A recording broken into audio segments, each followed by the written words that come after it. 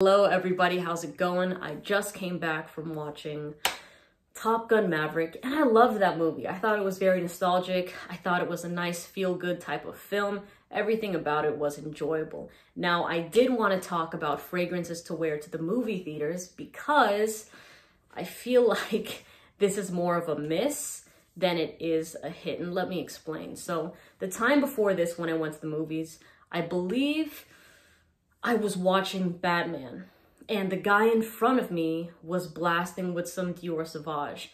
And like, if you want to wear Sauvage, I would totally recommend it for nights out, even days out, right?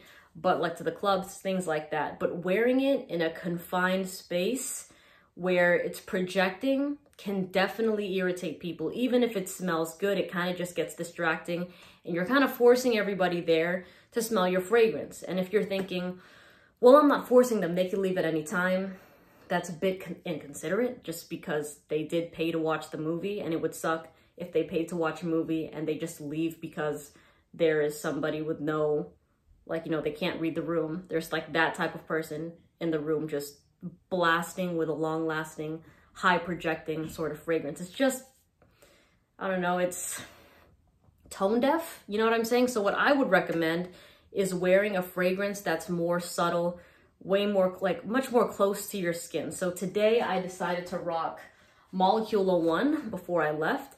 And this does have good projection, but it only projects nicely when you're active. And I knew I was going to be sitting down for over 2 hours, so I wasn't tripping about it. And this definitely stayed close to me. I was the only one that could smell it. Even the person next to me could not smell this fragrance. And I liked that, right? So this is a unisex scent. Another fragrance I would recommend on the feminine side is Pas Ce Soir by BDK.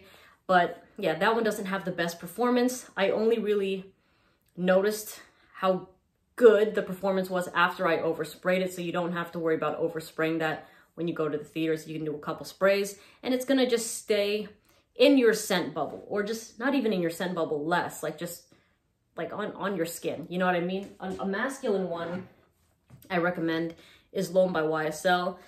But to be totally honest, like, this is a masculine fragrance. This is like a unisex fragrance disguised as a masculine scent. It's very gingery. In fact, I remember when I wore this one time, my mom thought I was wearing an Estee Lauder perfume.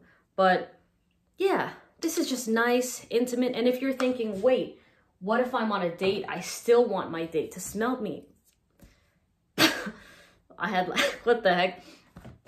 I still want my date to smell me. And I would say, hey, you know what? If you're wearing a soft, intimate sort of fragrance and your date is cuddling into you or you're cuddling into them, they'll definitely be able to smell you. And it won't be in an obnoxious way. You know, they'll smell you when they get close to you, when they put their head on your chest, or you put your head in their neck, whatever the case is, they'll be able to be like, oh yeah, that's nice. And it won't be too much for them as well. And it definitely won't be too much for the people in the row in front of you or a couple rows in front of you. So please just have some courtesy when you're going to these places that don't have a window that you can open up and air out the room with, right? So just read the room, keep it subtle. If you want to keep a travel-sized fragrance in your bag, in your pocket, you can if you want, but most movies like don't even last over 3 hours.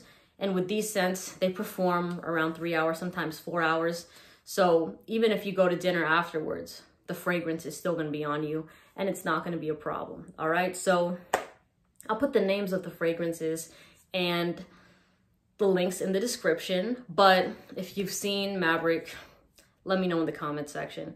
If you have your call sign, let me know too, because I feel like I posted something on my other platforms about this and people were like, yeah, after I watched that movie, me and my friends all had call signs, all that sort of stuff. And it's just, I don't know, I love it. I'm geeking out over it. But anyways, I hope you have a great day and I'll see you in the next video. Bye.